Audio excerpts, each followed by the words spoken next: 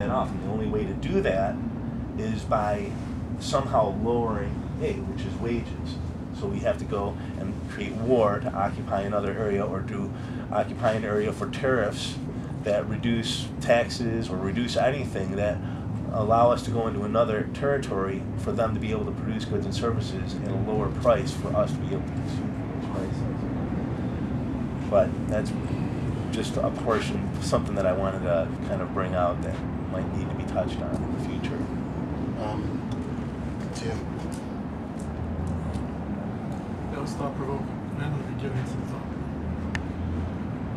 I'd like to reflect on the dynamic that Heron was talking about underlying the 3/5 compromise, and how it was broader, how, and as you pointed out, how it institutionalized gender bias, and it wasn't just about what it was about explicitly. And it seems to me that has just been recapitulated almost as perfectly as it could possibly have been. If you wanted to do a 3/5 compromise today and serve the underlying dynamic, what could have been better than the Citizens United decision? Yeah. Mm-hmm. So you have some people who can vote. The detention. What could be better? Citizens United is pretty bad. Right. But the indefinite detention of citizens, Yeah. just because they're Muslim or that they're terrorists, Right. it's All of us very right in this similar. room. We're all affected. That's What sad. If they appears to decide. be focused on a narrow group. Sorry, but Well, I'll buy that. But the franchise, given that things have evolved to a point where elections are so much about money, we've in effect given a small group a lot more votes, Right. and it's kind of a zero-sum game. So by giving them a lot more votes, we've diminished the voting power of the rest. How did that happen? I absolutely disagree for this reason.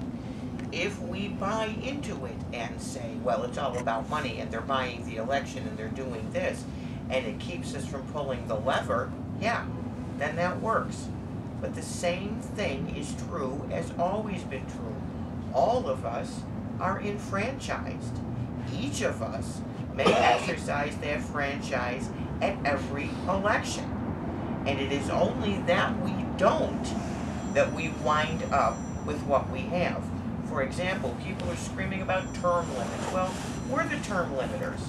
If it's the case that I want the same common council member for 100 years, that's my gig. Yeah. So while it is the case that there's more money, while it is the case that there's more influence, none of us have lost the power that we have. Should we choose to buy into that and not exercise it is a completely different story. Point of clarification. Yeah, let's It's not that hold straightforward. on. So we have a few people who want to talk. Could I I'd just say love. something? You have to have a back and forth here because you're speaking directly to each other. So let's go. Tim. I'm sorry. What's your name? Nora. Nora. So let's give Tim and Nora a chance to. Tim respond and Nora respond, and then let's go to Kalissa and anyone. I saw other hands up. And back to Darren. Anyone else? Oh, I just had one, but at the end I'll say. Okay, It's so not we have already 1, answered. 2, 3, 4, 5. Right. Okay. I have a question.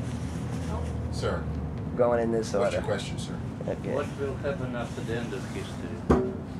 At the end of what? History. At the end of history, as you mentioned. It's like the end of Very science. quickly, the idea of the end of history is that there will be no more new things. So humans would sort of exhaust the new. Oh, And we would simply impossible. do Recycle. things. So ironically, in relation to Hegel, is at the end of history we become Asiatic. So that's only from And European then, like, history, China's though. buying up everything So else, 1, so. 2, 3, 4, 5. So the social... No, I'm sorry. We have 5 speakers, and then we can go back to you, sir. Okay. The idea that each of us is enfranchised, I think, is to a considerable extent an illusion. If I can walk into the voting booth and I can either vote for George Bush in a red sweater, or George Bush in a green sweater, then I'm not enfranchised.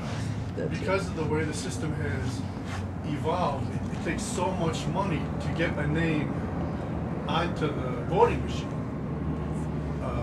The people that I want to vote for, the ideas that I want to vote for, may or may not be there to vote for. Write them in. I'm sorry? Write them in. Each of us may go in, demand of any of our local voting machine people the ability to write it in. Now, you and I get what you're saying. I truly do. Yes, I have many times gone to the voting machine, held my nose, and pulled the lever. I get what you're saying. But it is not the case that, the only thing we have to do is that. Yes, and you can say you're wasting a vote or whatever, but from a personal perspective, you can write in what you want to. But more importantly, and I think that this is where people like us, okay, people who will come to a dome and talk about these things on New Year's Eve. Okay? That's a t-shirt. We have the responsibility to bring the people we want elected forward. So if you don't like who's on the ballot, then day after election day, you start working for the person you like. I don't buy they have to give me who I think I might want to vote for. My gig, my country, my vote. I'll pick who I want to. Okay, let me see if I can recapture my thought. It was off of the economic topic. I think I was in here for the dome warming, and they were talking about Buckminster Fuller, and the kind of crux of the discussion was basically like paradigm change, right? Like obsolescence was the big word that kept coming up, and the ideas that you were kind of spinning out, like, you know, you have to pay this, you have to balance that, you have to. We need a new way of looking at it. You know, you don't have to consume.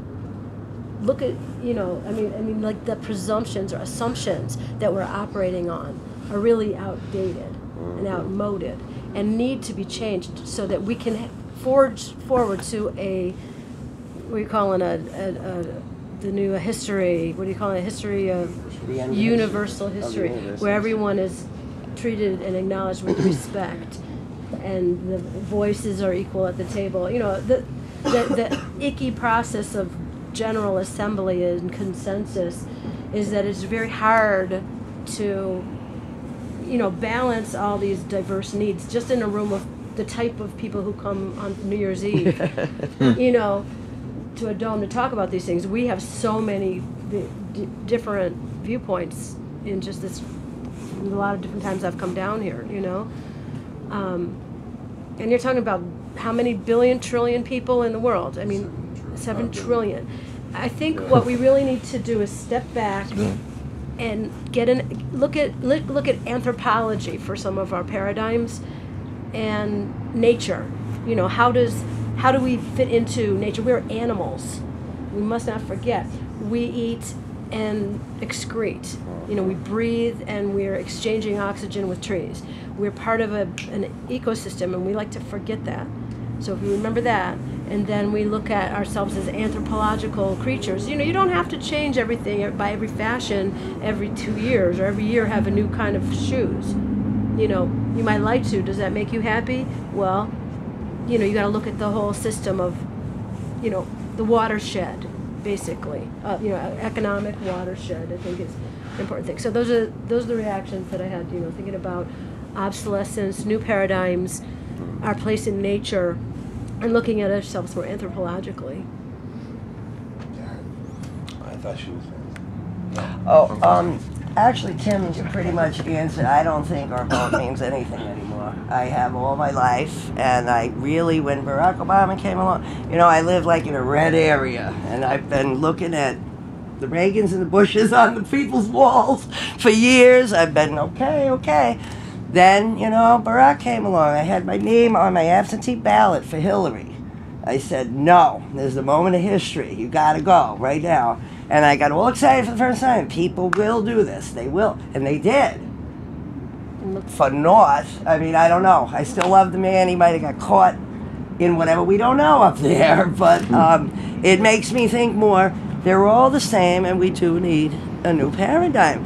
And sure, if everybody, but your inner city people aren't voting. The hillbillies down where I live are not voting. It's regular working Joes who think that it gives them something votes. For the first time in my life, I'm actually, and because of Occupy, I think I haven't even been watching the elections. This may not be good. I don't know. But one other thing on the side, just sort of heebie, New Age, spiritual, we were going into all this paradigm stuff before. We had Sarah, who was here, had her words on the floor. We had to concentrate on the word, and we did some meditation. My word was respect. And you broke down later on the respect, and it's a very big thing going on around, even though I'm not particularly spiritual, so I thought I'd like to know that. Yeah, I gotta tell you that it's the center of the whole thing. Yes. Because, everyone can't be called to love everyone else. Right. I mean, we might do that, okay? Like Christians are called to love everyone, right? Yeah. Love Right. that neighbor. Aspired. Right? Except But when you're on a. But when you look at the concept of love, right, it's really soul to soul, right? It's really, you fall in love. You don't obey the moral rule to, Right. So lost love in is each other. love is an individual thing, and I think that solidarity and there can be neighborhoods, there can be teams, there can be clubs. I don't think we want to outlaw these things. Yeah. Okay? No. But respect, that is universal. It's not just a matter of, well, I love this person, that's why I do this for him, or I'm in the same club as this guy and I got this obligation, I got to do that. You got to respect everybody. And the problem is that if you're ignorant about the other, you don't know how to respect them. That's right. So we got to know about everybody in order to show them respect. Right. And that's the goal for me of the universal history, is getting to that place where we know each other, not as caricatures.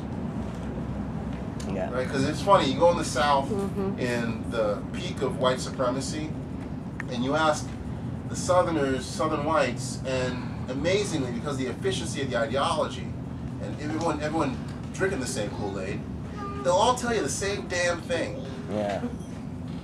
Our niggers are happy. Right. Right. They have the same story for you, and the world ain't like that. Yeah. Yeah, John Lennon, he wrote, "Woman is the nigger of the world." That's right. So, But hold on, I wanted to make sure Darren. What is your Jackie, we talk on Facebook. So it's Darren, and I think Nora had more to say. So Darren and then Nora. Yes. Darren and then Nora. I'm sorry. We can go if you want. Go ahead. I understand that I just kind of put it out there and put it in your face and was very dogmatic with this. There's a purpose for me doing that too. Our rights to do this are so enormous that they really can't be taken away from us. But, and this is where this conversation goes with because of the influence of money and the influence of this, they're not getting candidates. I don't really have a voice. I don't like what's going on. Things aren't going fast enough. What that mentality does that keeps us from voting is we're giving up that power. I'm being convinced to. Please think about it. Because again, the answer is you don't like the candidates, field one. If it's too late to do it, write it in. If somebody shows up and says to you, well, your voice doesn't count, tell them. But it unless does. 3 million people write in the same name, you're still nowhere. 3 million candidates. If I can get back to what you were saying with Obama, it took us 400 years to get to Obama. Yeah. Perhaps it's going to take a little longer than 2.5 years to move on from Yeah. Just final. What I wanted to say was I couldn't help it when you were talking about we eat and we excrete. I think that's kind of one of the challenges and problems that has happened because that's the corporate mentality, in a sense. It's the survival of the fittest again. And when in the 1900s all the way up to 1945, there was a huge movement, call it the progressive movement, that was geared towards the universality of people, that was geared towards the betterment of mankind, that was geared towards a more civil society. And one of the where you had people coming over from India, people coming over from different spiritual leaders from around the world, economic advisors gathering together, realizing that the system that we had in place was going to fail. It was inevitable that it was going to fail, and they had to take measures for it, which leads to war. The other thing about us, not only do we excrete and eat, but we also have the ability to take an image from this room right here and send it into a machine that can actually defragment it, send it out into outer space, into another satellite, send it across the world, defragment it again, refragment itself, go down